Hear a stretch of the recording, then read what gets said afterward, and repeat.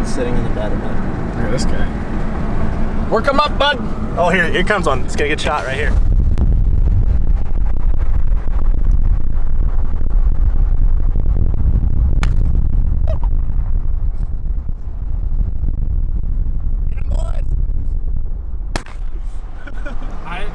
I just didn't want to be in where I didn't want to interfere, but I wanted to see it.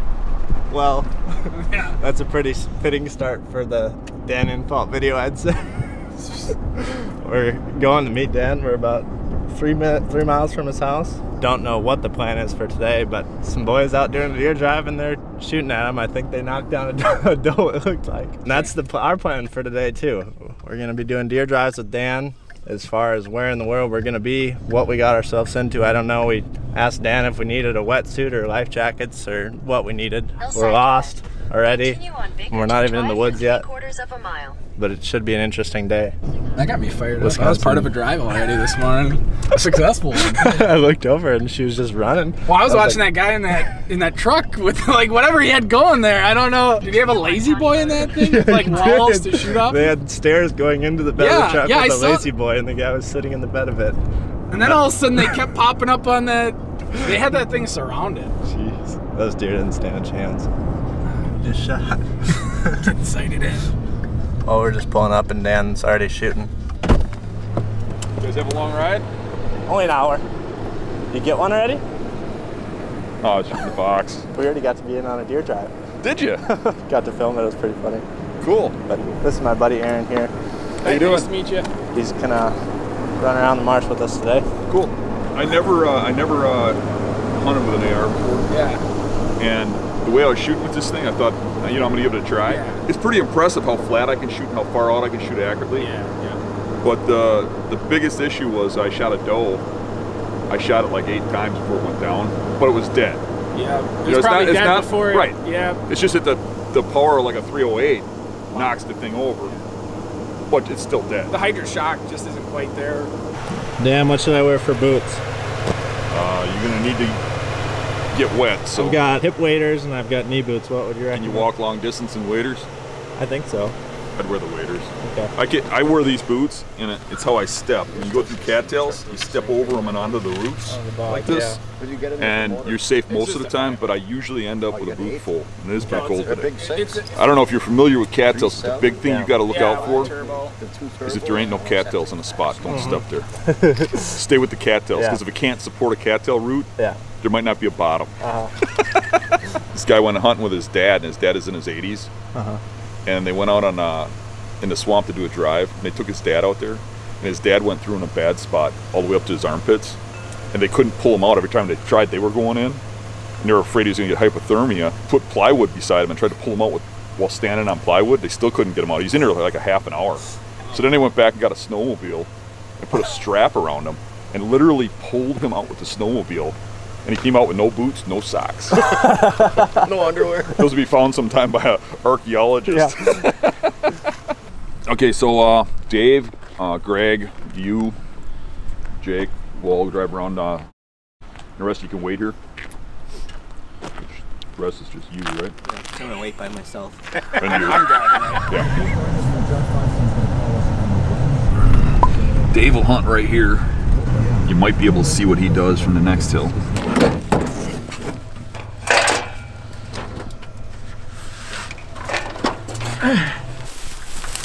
Now what we do with the ladder is we put it like this if you want to shoot that way, so you can sit on it with a leg on each side. Yeah.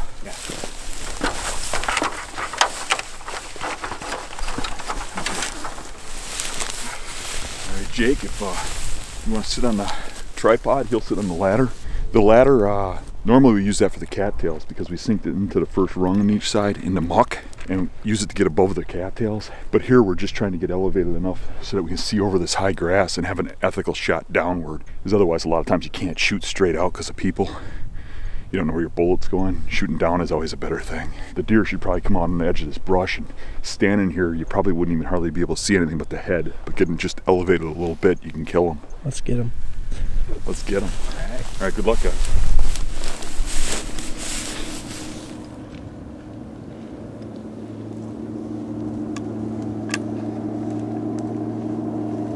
I did find some nice size 12 boot prints. Somebody's been through there already. Yeah. Kind of sucks because that's about usually pays off with some action. We've been having a lot of that this year. Got to see a pheasant, some blue jays. Yeah, if that pheasant had antlers, I had them. I know.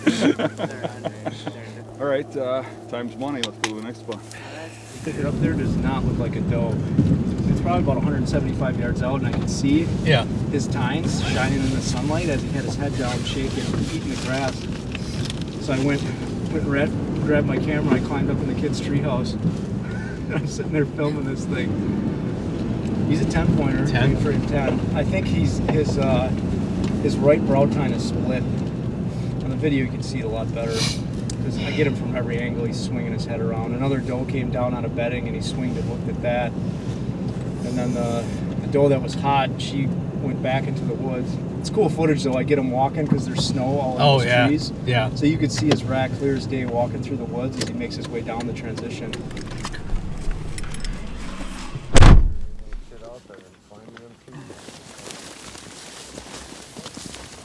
So one guy's got to be in those poplars somewhere real high where you can see everything down into this grass. You could probably go with Aaron and find some place where you can get in a tree and film. You want to push? So then show him on the map what to do. You're gonna basically go where he is. This dike comes to T. Yeah. Drop down along that dike over by those poplars way over there. He'll show you where. Okay. And you can walk to this dike on the other side. The whole dike. And walk up through this grass. And we'll all regroup right over here someplace. The deer have been, we've been jumping them before we even get into the marsh. And I think they don't want to be on the ice, so they're up on the higher ground. So we're gonna attempt to drive higher ground now and see if that works. I mean, we've been jumping them like crazy on the high ground, going to our spots. So the marsh isn't producing like it usually does. Just change up our plan a little bit and we'll see. You gotta go all the way around, so might as well get going. Oh, let's go. Move. You'll hear us. 35 shots. I hope.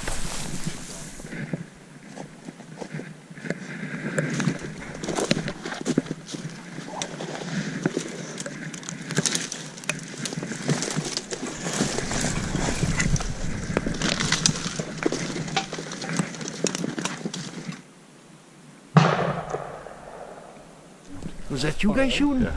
No. No, it was Mario and you should go down there while it's still fresh to get a good story out of Mario. I'm sure it'll be a good one.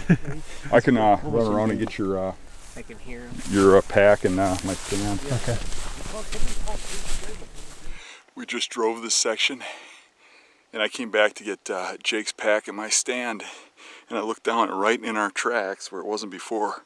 There's a set of tracks sneaking out of here from when we were driving going out the back door that are huge. Look at this. It's a 4-finger walking track. He just snuck through here. It looks like a horse print. Is that something? Well, I was sitting in that little ash tree right there, one stick up, and the 2 fawns were leading, and the mama doe was hanging behind, so I put it right on her. She dropped. Then I turned onto the second one, and I squeezed, and my gun went click. I flipped and I looked at my gun, and there was 2 bullets jammed in the action of the gun. Right on top of our tracks.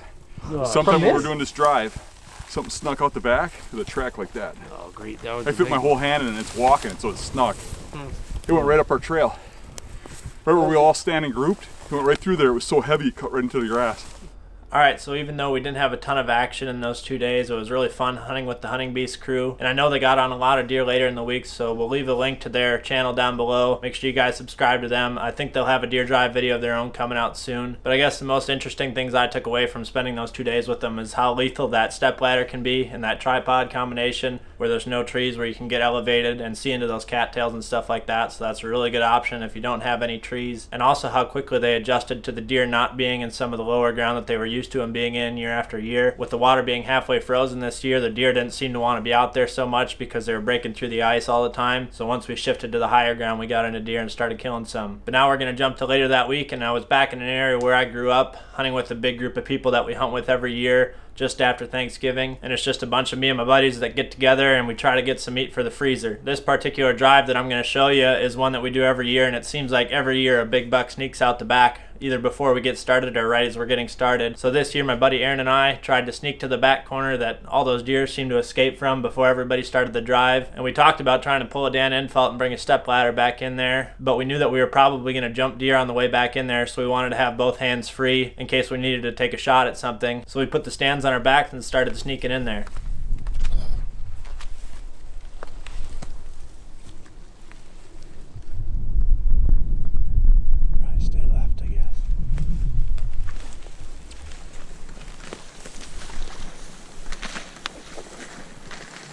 Buck.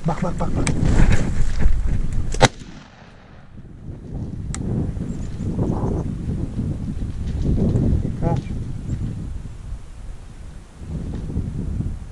He just stood up right there. Why you let us get close? I know. I think we got it. Let's just keep going.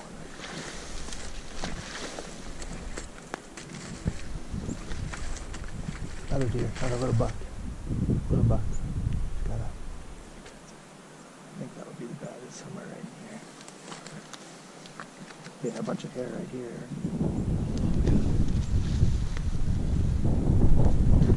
I think we got him.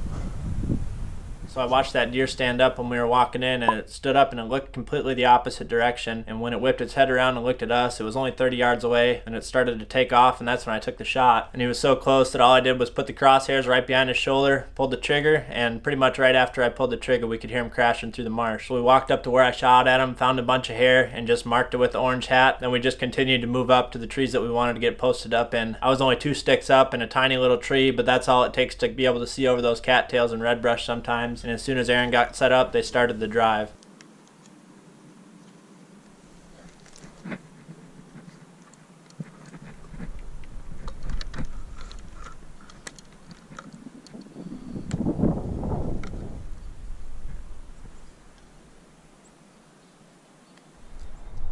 Alright, well, we had some action already on the way in. They're about lined up to start pushing this, and we jumped another small buck on the way in, so they're definitely in here again this year. Aaron's setting up in a tree stand just to my north.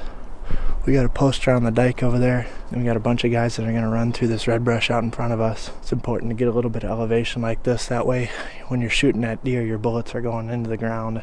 I'm going to start looking and get ready to shoot. I hear one coming.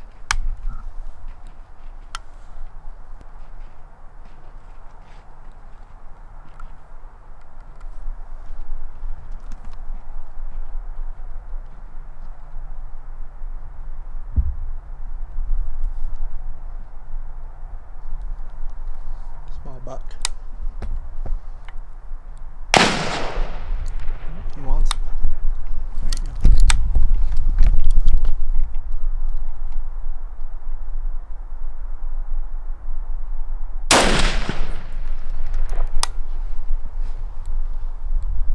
I think he's down right there. So the drivers are all still right down there. I could hear that buck coming through the water, came right up to here, smelled me, and continued on. Aaron shot at him when he got on into his opening there. I already hit that buck, so I wasn't sure if I wanted to shoot that one. But then he took a crack at it, so I shot at him there, and he was just standing up there. Once he got far enough away from the drivers, he felt comfortable enough where he stopped and was making his next decision. Nice thing is, he's down there now, we don't have to drag him as far too. So I think that's 2 we got down so far. Looks like a 6-pointer, but we need some meat. We got a bunch of boys here that don't have tags that are filled, so they wouldn't be very happy if they heard bucks running by us and we weren't shooting at them. Had I just been sitting down on the ground, I would have never seen that deer standing there. He would have been down in this red brush for me, so that's another reason we like to get elevated like this. Thought about bringing the step ladder in, Dan Infalt style, but had we done that, I don't think we would have ever snuck up on that first buck. A lot of people think these deer drives are just people running around through the woods with no plan or no tactics involved, but everything that we try to do is pretty strategic. We haven't ever pushed it this way where we had posters in this back corner, but it always seems like to get out this way, so we're just kind of adjusting to what they normally do, and so far it's working. Had Aaron or I not been here, that deer would have probably just escaped right through here, and the guy that's posting way down there would have never even saw him. That was fun. That was pretty fun. You didn't think I was gonna shoot, did you? I did. I couldn't get him. I was waiting for your blessing. This red brush was tall. He came out right here in front of me, and then smelled me, and then he went. I saw he was right. Cause this red brush is really tall. I couldn't pick him out of it. This is a decent little buck here that we shot though. This one that stood up. We both shot at a small one out there. Yeah. Have you found yours? No, we gotta go look. Tyler's still post up there, so we can get a couple guys. There's some more deer in there though. Oh too. yeah. So we got some hair here. The buck stood up. He was looking out that way. Then he looked over, saw us, and started to bolt. And I for sure hit him, and it sounded like he might have fallen over right in here. The rest of the guys are going to track that other buck. How many do we got on the ground? For sure. 2 does for sure right now. And another one, three does. Maybe a buck, and then This one. hopefully a buck.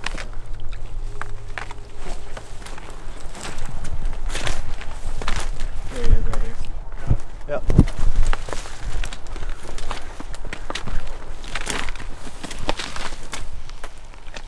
Nice buck. Looks like it. Oh, that's a nice one, dude. Heck yeah, it is. That's pretty cool. Yeah. I can't believe that rifle did that. Yeah. That's the side you would have shot him on, right? Yeah, well, we got a bunch of deer to take care of. I'll probably just do a little follow-up uncut video, but it's getting dark and we got a couple more to drag out, so we're gonna get to work here. We were wondering why the entry was so big, and I did shoot through a little brush and ended up hitting this branch here. You can see where it's freshly broke off, and that's where we found all the hair. So we think what happened was that entry hole is so big because the bullet either expanded or started tumbling, but it was so close to him. It was only a couple yards in front of him. Then it didn't affect the shot at all. It's gonna be tough to get him out. We didn't bring a knife to gut him. Boys are out there with a, I think it was a 6-pointer maybe. And then it sounds like there's 2 or 3 does that are stacked up out there. So we got some meat. How are you guys doing? You're on the berm. You got her across, close to getting across the berm. Alright, well I hope everyone enjoyed this video. I know deer drives can be a little bit controversial, but I hope this video proves how effective they can be and how safe they can be if done right. I've been going with the same group of guys for a bunch of years now, and there are a bunch of guys that I trust to make the safe decision. As long as you know where everybody's at all times, it can be a really good time, and that's the goal for our group, is just to be safe and have a good time. We're not too concerned about how big the buck that we shoot is or who shoots it. We're just trying to get some meat for the freezer. We got several guys that come from out of state that live in an area that there isn't a lot of deer, so they like to come travel down to Wisconsin. We get some deer on the ground and make sure that they can go home with some venison. And this year was no exception for that. I think we ended up with 4 does and 2 bucks on that last drive. So everybody that wanted deer meat got to go home with deer meat. I had a lot of fun making these last 2 videos. It meant a lot to me that I was able to go home, hunt with my family and friends, which at the end of the day, that's what it's all about. I know the kill video quality wasn't great here, but I hope this video expresses the amount of camaraderie and fun that was had. And I know the deer drive thing isn't for everybody, but I know we have several videos coming down the pipe with wind bumping, still hunting, stuff like that. I know there's gonna be one that's posted tomorrow, so be on the lookout for that. So we appreciate watching, and we'll see you on the next one. He's gonna slide down maybe. Okay, that's good.